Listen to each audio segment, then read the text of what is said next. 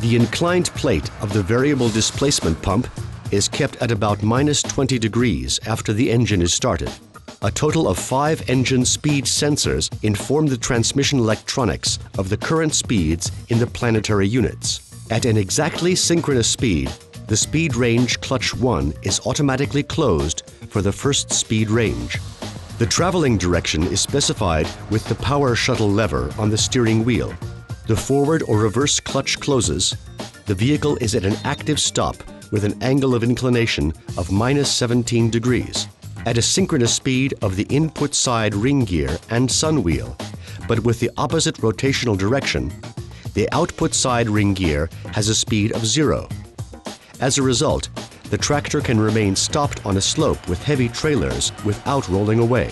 The traveling speed is selected with the drive pedal. The electronics control the angle of inclination from -17 to +17 degrees. The input side sun wheel becomes slower. The output side ring gear begins to turn and the tractor is set into motion. At an angle of inclination of 0, the sun wheel and oil motor are stopped. The drive is provided purely mechanically with maximum efficiency.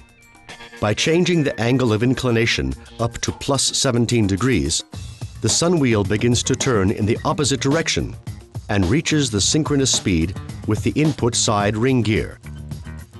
The ring gear of the second speed range planetary unit comes to a stop.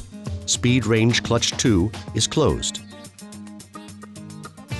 As soon as the angle of inclination of +17 degrees is reduced, an uninterrupted torque transfer to speed range clutch 2 takes place, while speed range clutch 1 is opened under no load.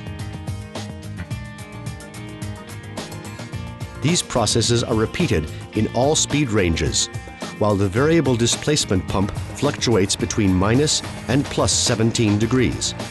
Through the special design of the compound planetary unit, as well as different output options to the respective planetary unit, 4 transmission ranges are realized. There is no interruption of power flow here, and thus a smooth, continuously variable acceleration results over the entire speed range.